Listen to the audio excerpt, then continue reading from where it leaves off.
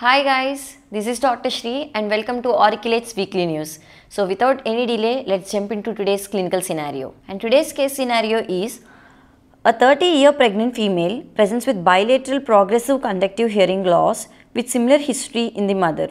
She says that her hearing gets better in the noisy surroundings, and on examination of the ear, her tympanic membrane looks pearly white in color, and tuning fork test reveals Rennie's test negative, Weber's towards the right ear, absolute bone conduction test is normal, Schwabach's test being lengthened, Gell's speculum test is negative, and on audiogram there is air bone conduction gap and dip is seen at 2000 Hz, and on impedance audiometry, in tympanometry there is 8S type of curve, and in stapedial reflex is absent.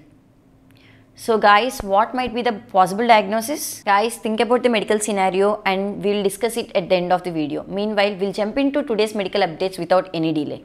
Rupees 30 lakhs bond penalty. Too much, says the Supreme Court against the NEET PG candidate's plea and seeks NMC's response. Recently, Supreme Court observed that asking a student to pay Rs 30 lakhs penalty against the seat living bond is too much, while considering the yearly government fees is only Rs 1,24,000, and Supreme Court asks NMC's response regarding this matter.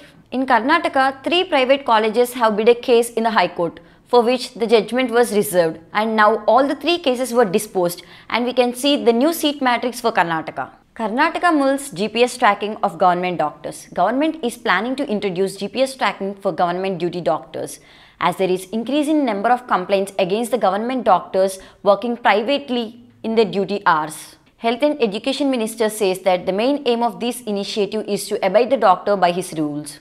Round 2 NEET PG counselling schedule has been released for the states of Maharashtra, Madhya Pradesh, Assam, Haryana, Odisha, West Bengal, Bihar, Kerala and Tamil Nadu. Haryana MDS counselling update. A notice to say if you have participated in a state or all India round 2 counselling, you can't participate in the mop-up round. In Gujarat, after reducing the cut-off, the mop-up registration started on 29th of October and ends on 4th November. Uttarakhand has released a notice regarding the counselling fee. MCC's notice regarding the Santosh Medical College. Increase in number of PG medical seats. 1 seat in respiratory medicine, 3 seats in ENT, and 3 seats in MS Ophthalmology. Guys, All India mop-up round registrations has been open. It will last until 4th November. And choice filling and locking of the seats will last until 5th November. Regarding the deemed and DNB quota PG counselling, a seat matrix for All India mop-up round has been released. Dr. NTR University of Health Sciences has released a college-wise allotment list of PG courses 2022-2023 AP counselling. Seat blocking scam in Telangana. High Court directs KNR-UHS, NMC to transfer the eligible candidates' PG seat from MNR to Medicity. A list of admitted candidates until round 2 has been released by MCC. Liquid O2 for 28 medical colleges soon, says the Deputy CM of Uttar Pradesh. As of now, only 13 medical colleges have received license for running liquid O2 plants from petroleum and explosive organizations, and the process of issuing license in the remaining 28 colleges has been going on. Scientists have identified cryptic SARS-CoV-2 lineage in the wastewater. In Jan of 2022, a highly enigmatic SARS-CoV-2 strain has been identified in the metropolitan wastewater but not in the clinical samples. And if this highly enigmatic strain is of human origin and is transmissible, then it will be a source of future VOCs and is a precious tool for predicting the SARS-CoV-2 sequences and to be incorporated into the COVID-19 therapeutics such as vaccines. World Stroke Day.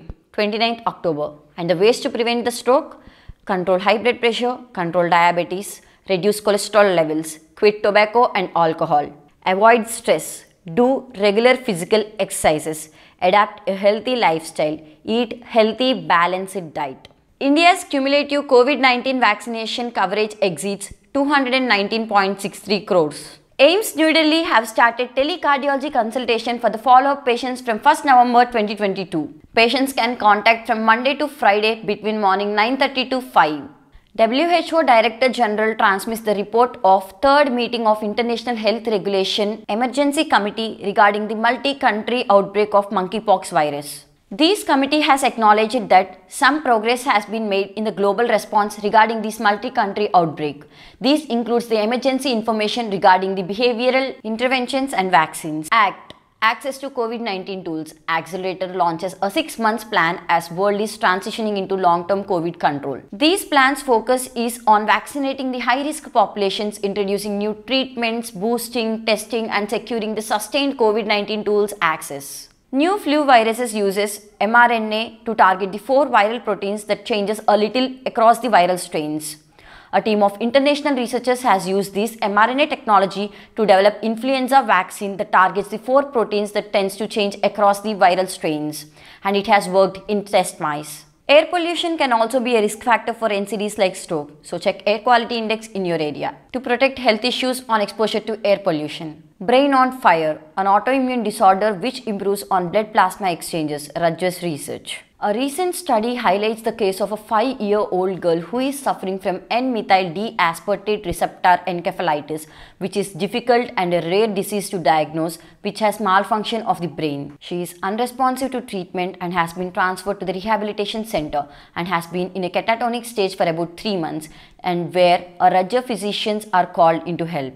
Dengue infection tally crosses 2000 mark in Delhi. In Uttar Pradesh, a tantric performs rituals on scorpion sting patients inside the government hospital instead of allowing a doctor to treat the patient. Guys, let's discuss the clinical scenario. 30-year pregnant female with bilateral conductive hearing loss, and she can hear better in noisy surroundings, and tympanic membrane is pearly white in color, and she has similar history in her mother. So, the most common diagnosis can be otosclerosis. Fistula antifenestrum, which is present over the oval window, a cartilaginous area. This overgrows during hormonal changes or during any infections, most common in children like measles and most common in females in hormonal changes like pregnancy. It overgrows and causes fixation of stapes. Patient hears best in the noisy surroundings. This is, as we talk louder in the noisy surroundings, she crosses the threshold. In the active form, the tympanic membrane is in flamingo pink color, which signifies the squad sign. That's it for today, guys. We'll meet you in the next weekend. For more interesting videos and updates, please like, share and subscribe to Auricle. For more information, please follow us on Instagram and Telegram by clicking the links given below. Bye, guys.